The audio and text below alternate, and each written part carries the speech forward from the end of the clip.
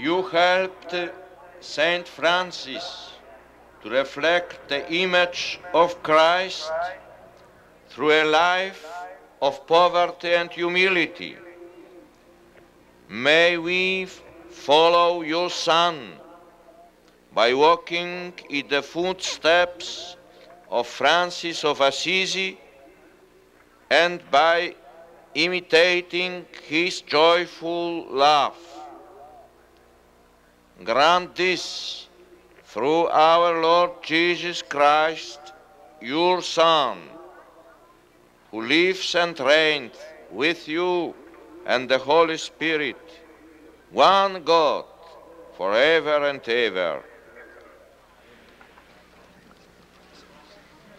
The preparation part of the Mass having been concluded, we hear now the celebration of the Word of God. The first reading today will be from Galatians, St. Paul's letter to the Galatians 6:14 to 18. It will be read by Maria Roseman, whose husband Ron is a farmer in Shelby County. They belong to St. Boniface Parish, Westphalia.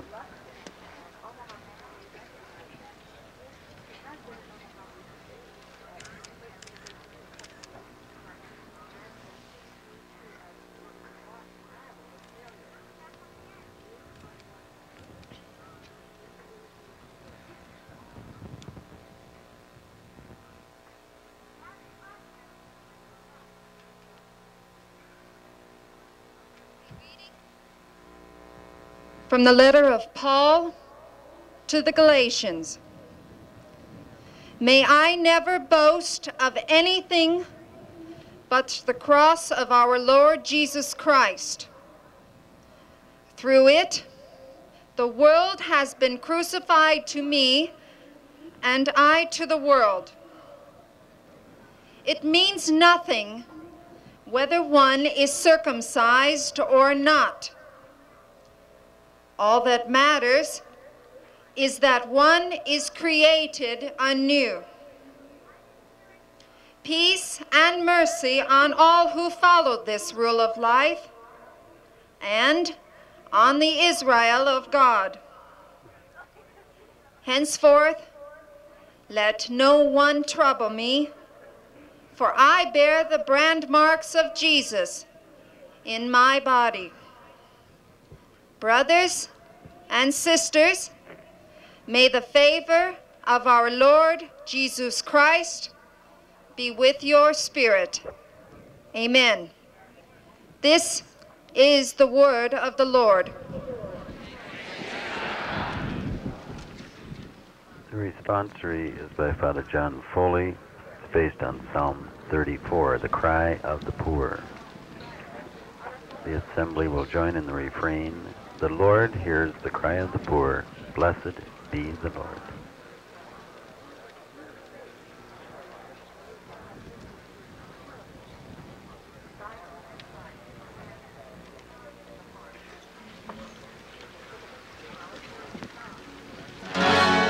Lord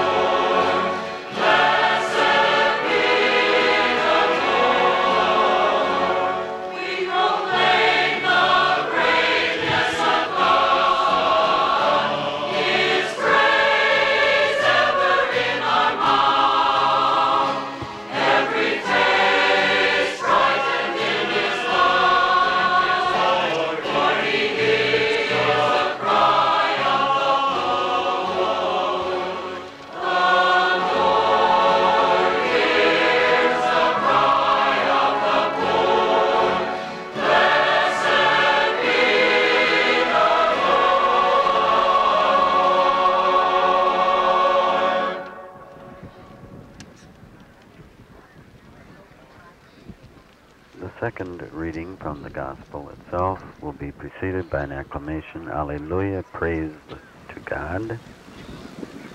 The deacon who will present himself to the Pope and ask for his blessing is Marvin Leo Klein, a permanent deacon, farmer from Dunlap. He and his wife Dolores are the parents of 5 children.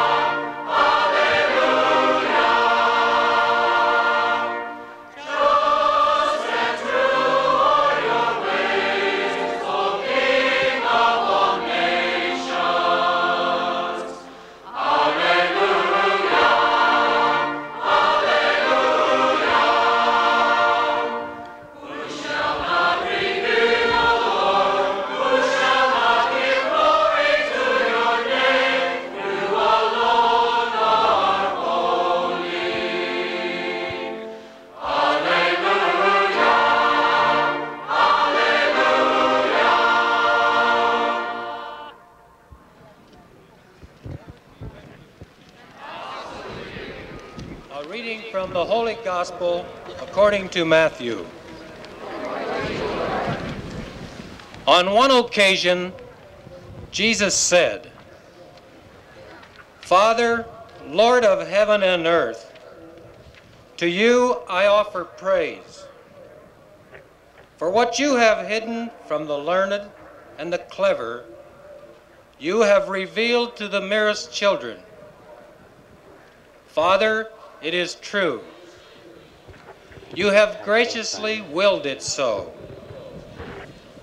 Everything has been given over to me by my Father. No one knows the Son but the Father, and no one knows the Father but the Son, and anyone to whom the Son wishes to reveal him. Come to me, all of you who are weary and find life burdensome, and I will refresh you. Take my yoke upon your shoulders and learn from me, for I am gentle and humble of heart. Your soul will find rest, for my yoke is easy and my burden is light." This is the gospel of the Lord.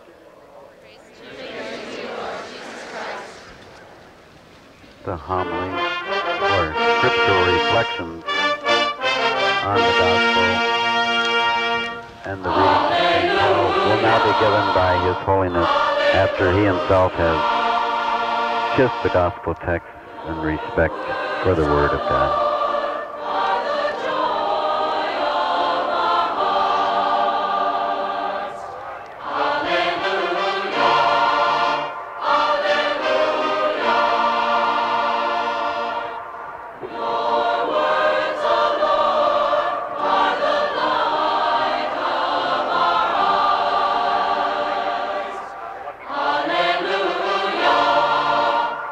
Hallelujah.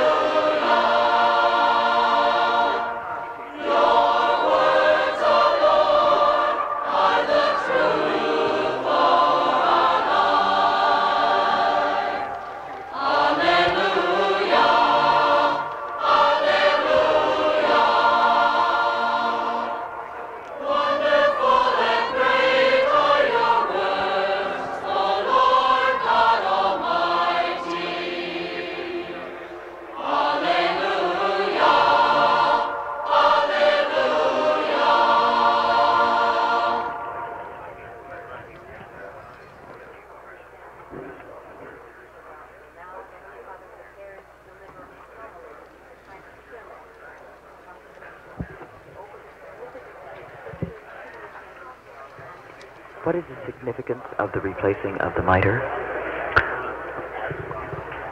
When the bishop or the pope speaks, they put their hand on. Sign of his office as teacher.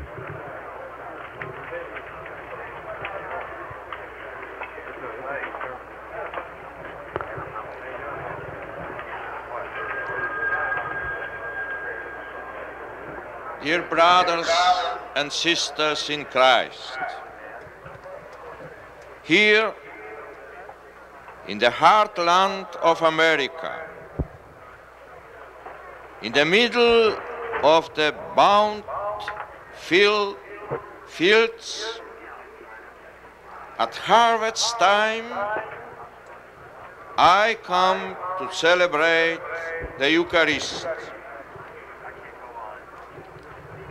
As I stand in your presence in this period of autumn harvest, those words which I repeated whenever people gather for the Eucharist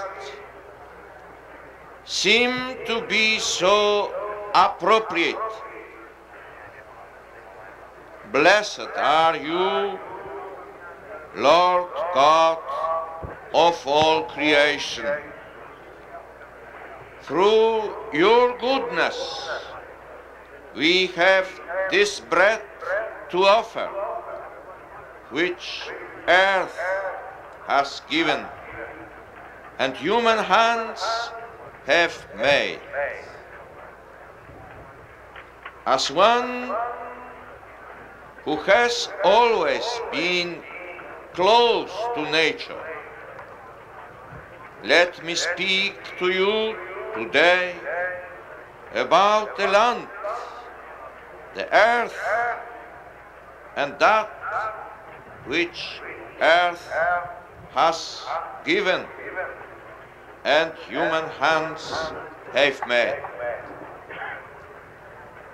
The land is God's gift, entrusted to people from the very beginning.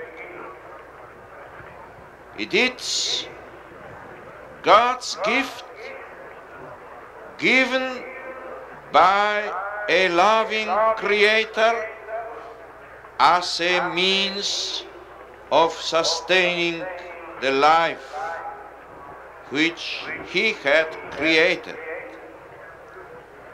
But the land is not only God's gift, it is also man's responsibility. Man himself created from the dust of the earth, was made its master in order to bring forth fruit. The land would depend upon the genius and skillfulness, the sweat and the toil of the people to whom God would entrust it. Thus the food which would sustain life on earth is willed by God to be both that which earth has given and human hands have made. To all of you who are farmers and all who are associated with agricultural production, I want to say this: the Church highly esteems your work. Christ Himself showed his esteem for agricultural life when he described God, his Father, as the vine dresser. You cooperate with the Creator, the vine dresser, in sustaining and nurturing life. You fulfill the command of God given at the very beginning. Fill the earth and subdue it. Here, in the heartland of America, the valleys and hills have been blanketed with grain. The herds and the flocks have multiplied many times over. By hard work, you have become masters of the earth, and you have subdued it. By reason of the abundant fruitfulness which modern agricultural advances have made possible, you support the lives of millions who themselves do not work on the land, but who live because of what you produce. Mindful of this, I make my own the words of my beloved predecessor, Paul VI. It is the dignity of those who work on the land and of all those engaged in different levels of research and action in the field of agricultural development, which must be unceasingly proclaimed and promoted. What then are the attitudes that should pervade man's relationship to the land? As always, we must look for the answer, beginning with Jesus. For, as St. Paul says, in your minds you must be the same as Christ Jesus. In the life of Jesus, we see a real closeness to the land.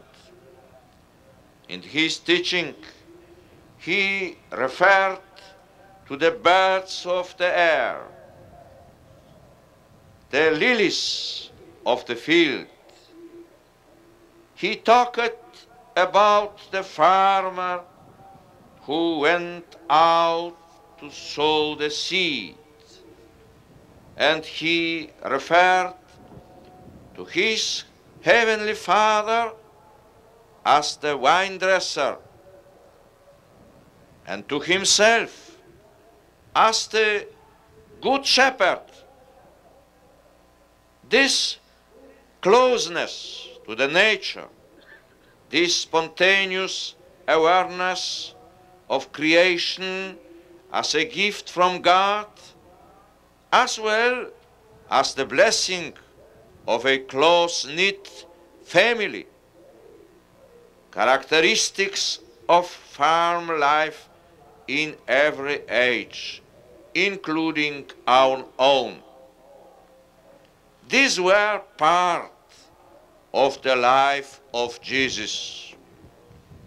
Therefore, I invite you to let your attitude always be the same as those of Christ Jesus. Three attitudes in particular are appropriate for rural life. In the first place, gratitude. Recall the first words of Jesus in the Gospel we have just heard, words of gratitude to his heavenly Father. Father, Lord of heaven and earth, to you I offer praise. Let this be your attitude as well. Every day the farmer is reminded of how much he depends upon God. From the heavens come the rain, the wind, and the sunshine. They occur without the farmer's command or control. The farmer prepares the soil, plants the seed, and cultivates the crop. But God makes it grow. He alone is the source of life. Even the natural disasters, such as hailstorms and drought, tornadoes or floods, remind the farmer of his dependence upon God. Surely, it was this awareness that prompted the early pilgrims to America to establish the feast which you call Thanksgiving. After every harvest, whatever it may have been that year, with humility and thankfulness, the farmer makes his own the prayer of Jesus. Father, Lord of heaven and earth, to you I offer praise. Secondly, the land must be conserved with care, since it is intended to be fruitful for generation upon generation. You who live in the heartland of America have been entrusted with some of the earth's best land, a soil so rich in minerals, the climate so favorable for producing bountiful crops with fresh water and unpolluted air available all around you. You are stewards of some of the most important resources God has given to the world. Therefore, conserve the land well, so that your children's children and generations after them will inherit an even richer land than was entrusted to you. But also remember what the heart of your vocation is. While it is true that farming today provides an economic livelihood for the farmer, still it will always be more than an enterprise of profit-making. In farming, you cooperate with the Creator in the very sustenance of life on earth. In the third place, I want to speak about generosity, a generosity which arises from the fact that God destined the earth and all it contains for all men and all peoples, so that all created things would be shared fairly by all mankind under the guidance of justice, tempered by charity. You who are farmers today are stewards of a gift from God, which was intended for the good of all humanity. You have the potential to provide food for the millions who have nothing to eat, and thus help to rid the world of famine. To you I direct the same question asked by Paul VI 5 years ago. If the potential of nature is immense, if that of the master of the human genius over the universe seems almost unlimited, what is it that is too often missing, except that generosity, that anxiety, which is stimulated by the sight of the sufferings and the miseries of the poor, that deep conviction that the whole family suffers when one of its members is in distress. Recall the time when Jesus saw the hungry crowd gathered on the hillside. What was his response? He did not content himself with expressing his compassion. He gave his disciples the command, give them something to eat yourselves.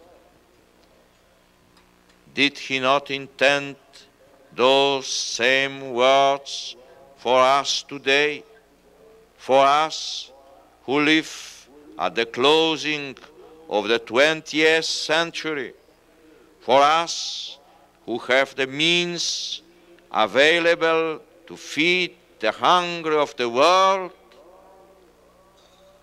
Let us respond generously to his command by sharing the fruit of our labor, by contributing to others the knowledge we have gained, by being the promoters of rural development everywhere, and by defending the right to work of the rural population, since every person has a right to useful employment.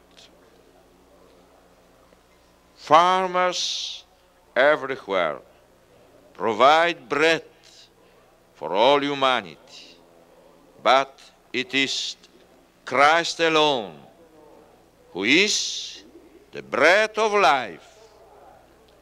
He alone satisfies the deepest hunger of humanity. As Saint Augustine said, our hearts are restless until they rest in you. While we are mindful of the physical hunger of millions of our brothers and sisters on all continents, at this Eucharist, we are reminded that the deepest hunger lies in the human soul. To all who acknowledge this hunger within them, Jesus says, "Come to me, all you who are weary and find life burdensome, and I will refresh you."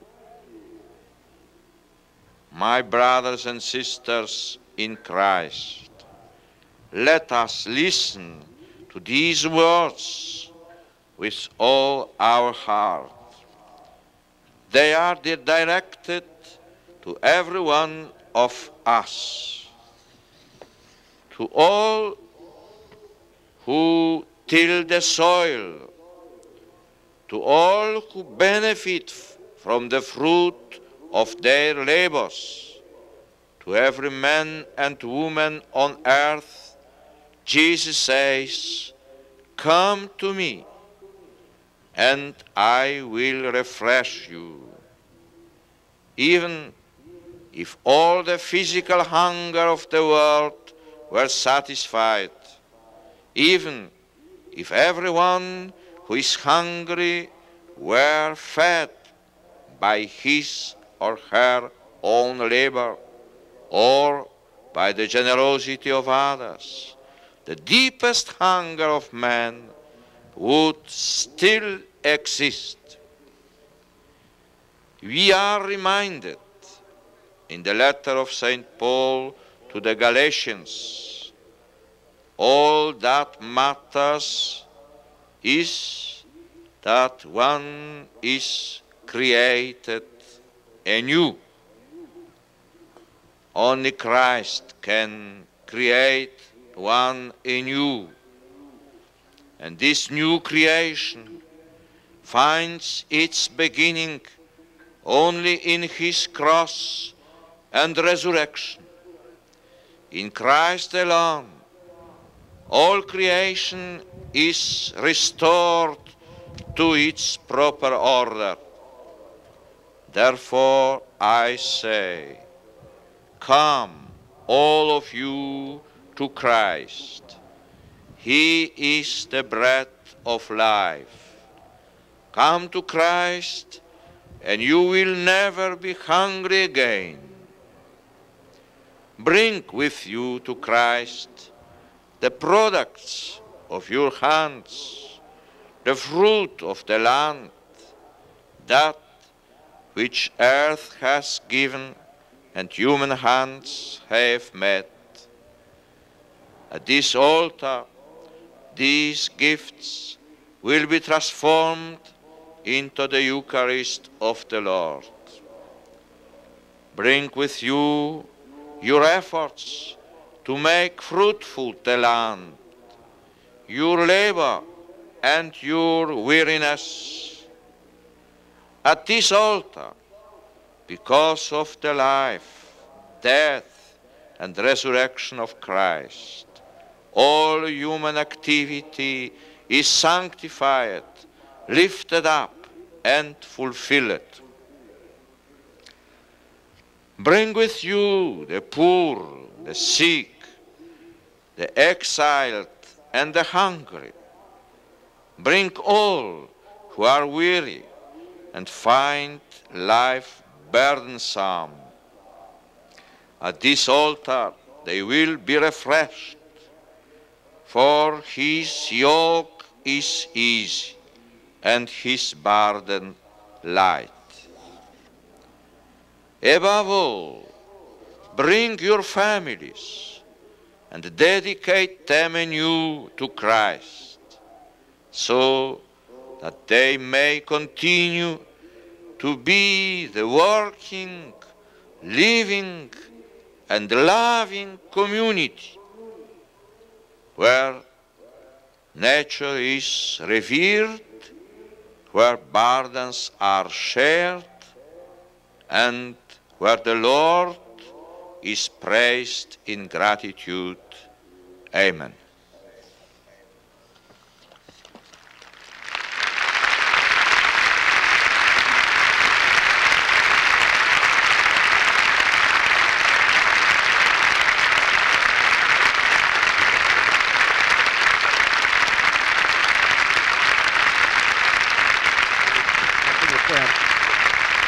We will probably have a chance later to analyze what His Holiness has said and what its implications are, but was there anything that particularly struck you about it? Well, it's a classic homily, very simple, building from the text of the scriptures, but including other texts of the prayers of the Mass, and leading to the calls to action, and now moving into worship. We'll do that now with the general intercessions, which will be offered by various people of the community.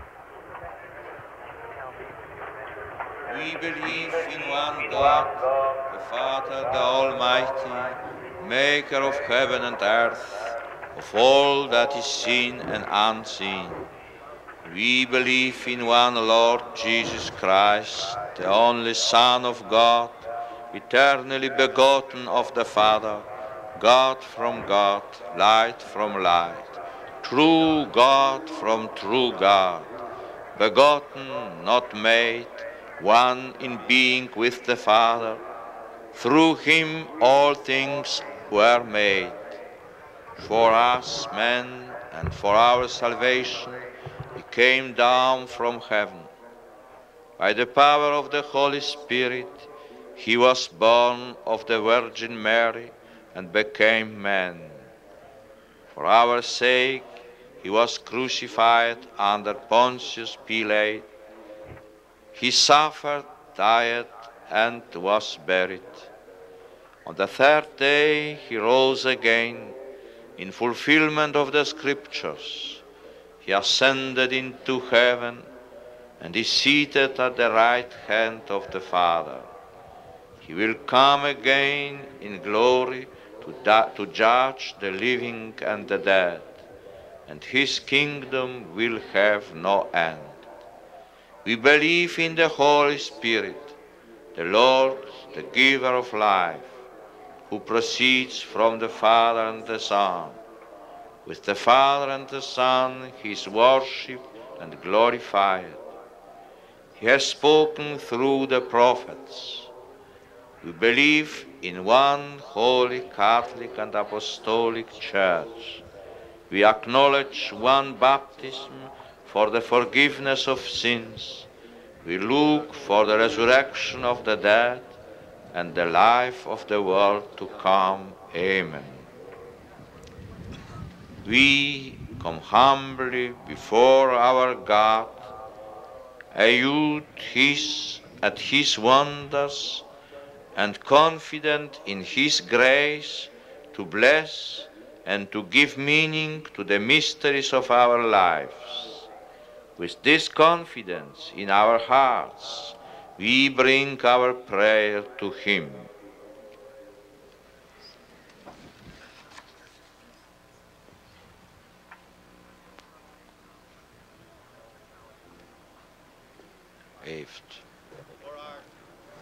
For our Holy Father, John Paul, and for all Christian leaders throughout the world, that they will shoulder the yoke of Christ with courage, bringing his gentleness and humbleness of heart into the lives of all they serve, let us pray to the Lord. Lord, hear our prayer. The first petition was offered by Jim Martin of Council Bluffs. The second by Julie Gable, for the also of people Council Bluffs. who live on and in the land, for the American Indians, the farm workers, the coal miners, the timber workers, sharecroppers, family farmers, and ranchers, that the dignity of their call to steward the land will be recognized, and that they will be justly rewarded for their labor and for what they produce. Let us pray to the Lord. Lord, hear our prayer. Kelly Broderick of WOI-TV, Iowa. On whom the crosses of this world weigh heavily, especially the boat people, those deprived of religious freedom, the destitute, and those of war-torn lands. Let us pray to the Lord. Lord, hear our prayer. Margaret Russell of Avoca. That we of the United States will respect and recognize our responsibilities to share the gifts of our resources, our harvests, and our knowledge with the peoples of the world, and that we will be open to the values and gifts of other cultures and ways of life. Let us pray to the Lord. Lord, hear our prayer. Sister Eileen Bertel of Des Moines. For each one here, that we will live in the spirit of St. Francis, setting our hearts on the kingdom of God, comforting the afflicted and suffering, living in harmony with the earth, in the continuing renewal of God's creation. Let us pray to the Lord. Lord, hear our prayer.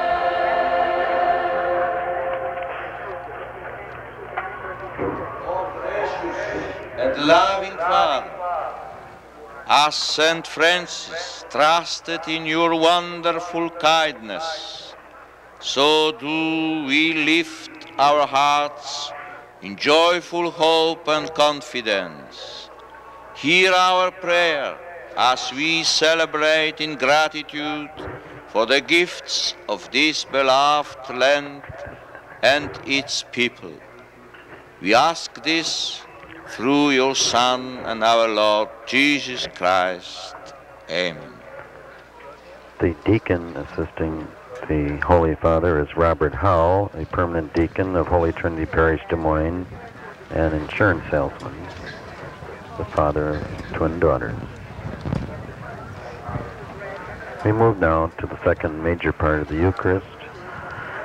The Eucharist proper, the thanksgiving in response to the Word of God. This is modeled on the Seder supper, the Passover meal, the offering of the gifts of bread and wine today, the gifts of the harvest and the bounty of nature. These gifts symbolic and those to be used in the distribution of the bread and wine will be offered by various members of the Des Moines community.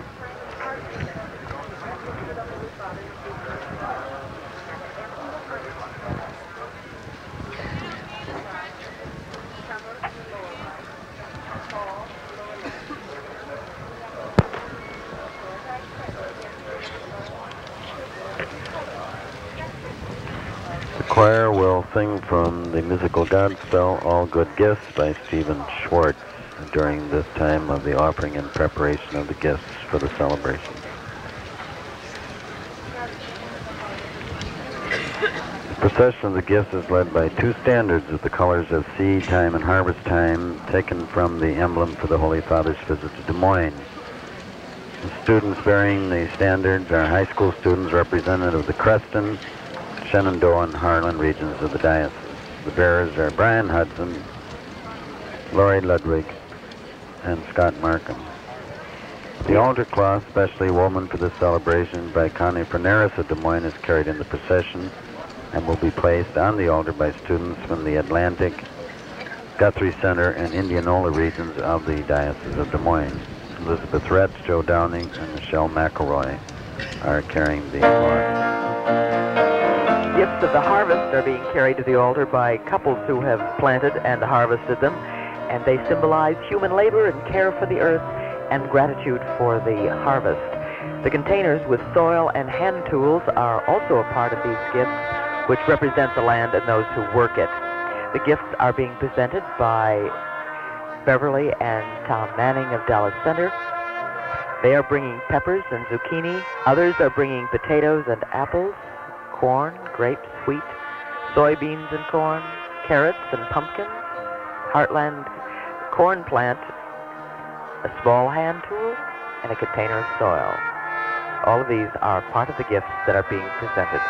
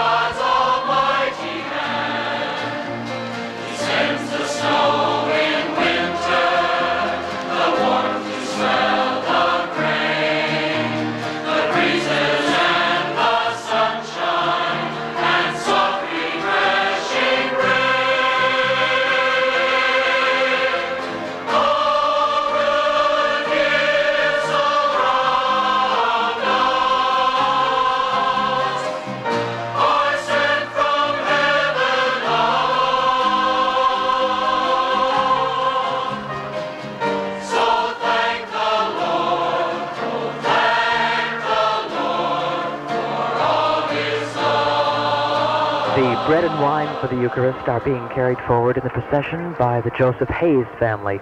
Mr. Hayes is the man who wrote the original letter of invitation to Pope John Paul II. With him are his 4 children and his wife.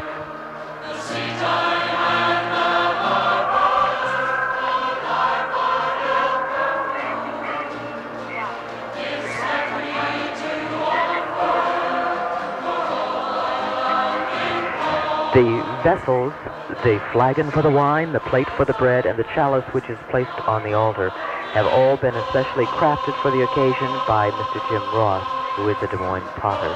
You will see those in a moment. In the past, the vessels for the use at the Mass had to be lined with precious metal, The present guidelines require that the materials be solid and considered worthy and valuable for their use at service. It's interesting that the artist cast 53 cups for this Mass and then picked the one he thought the best. Yes, this is the one. The two married deacons are now preparing the book and the final clause for the table to celebrate the Eucharistic or Thanksgiving prayer in the form of this meal, reminiscent of the Passover meal, the Last Supper Jesus enjoyed with his disciples.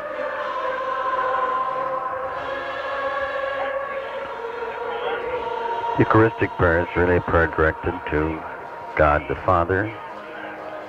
It begins with the dialogue between the celebrant and the people as they invite and encourage each other to praise of the Father, rises to an acclamation in the Holy, Holy, Holy. And then the bishop prays the prayer in the name of the community.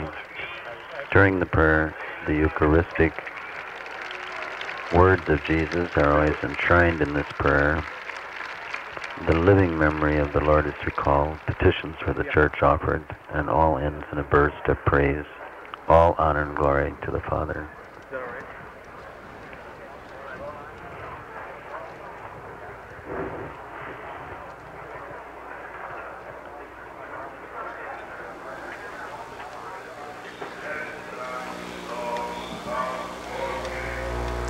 Through your goodness we have this bread to offer, which earth has given and human hands have made.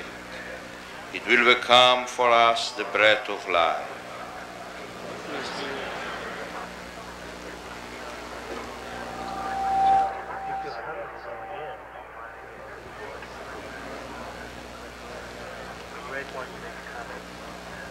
Blessed are you, Lord God of our creation. Through your goodness we have this wine to offer, fruit of the vine and work of human hands. It will become our spiritual drink.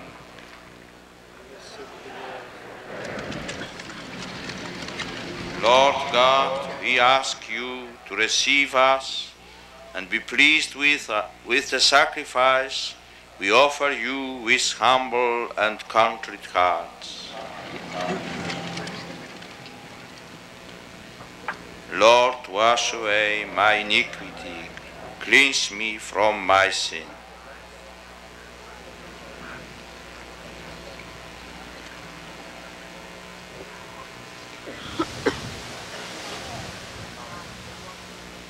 The acolytes Robert Grant and Philip Cruzy are seminarians of the Diocese of Des Moines.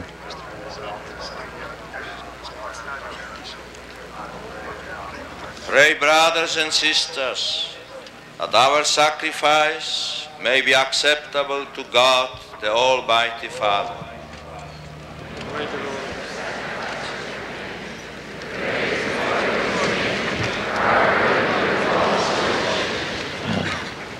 Lord, as we bring you our gifts, prepare us to celebrate the mystery of the cross, to which Saint Francis adhered with such burning love. We ask this in the name of Jesus the Lord. Amen. The Lord be with you. And also with you. Lift up your hearts. We lift them up to the Lord. Let us give thanks to the Lord our God. It is right to give him thanks and praise. Father, all-powerful and ever-living God, we do well always and everywhere to give you thanks. Through your beloved Son, who created our human family. Through him you restored us to your likeness. Therefore, it is your right to receive the obedience of all creation, the praise of the Church on earth, the thanksgiving of your saints in heaven. we too rejoice with the angels as we proclaim your glory forever.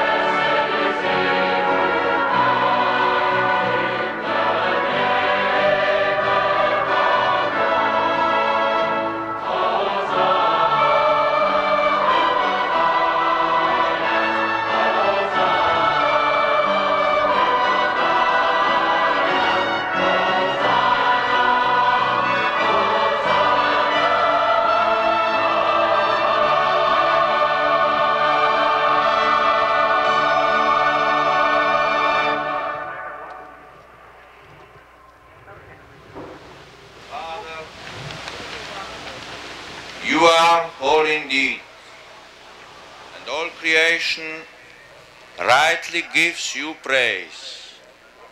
All life, all holiness comes from you, through your Son, Jesus Christ our Lord, by the working of the Holy Spirit. From age to age, you gather a people to yourself, so that from east to west, a perfect offering may be made to the glory of your name. And so, Father, we bring you these gifts.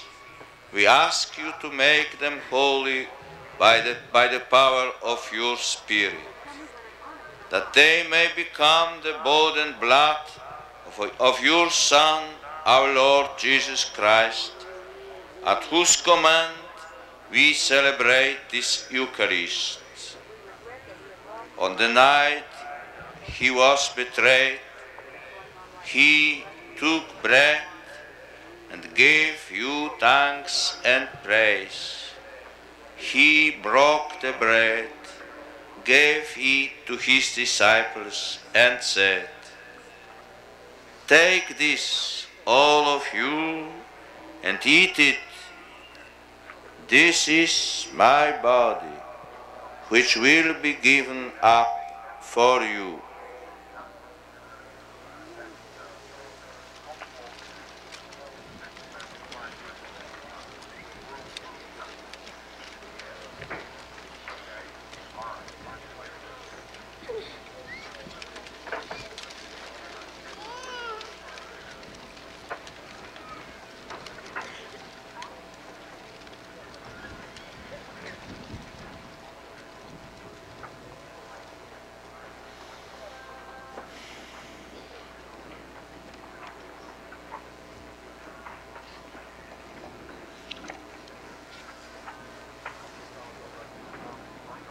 When supper was ended, he took the cup.